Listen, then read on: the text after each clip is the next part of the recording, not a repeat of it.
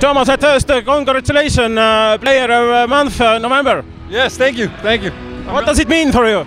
I'm really honored. You know, it's a huge recognition, and yeah, I'm just happy that I get to play this game and do it with great people and a great team, great coaching staff. I'm just having fun with it. This game was very exciting.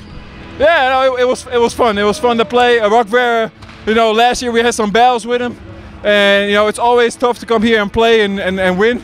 Obviously, so I'm happy with the win. Yeah, absolutely. You haven't liked something in fourth quarter.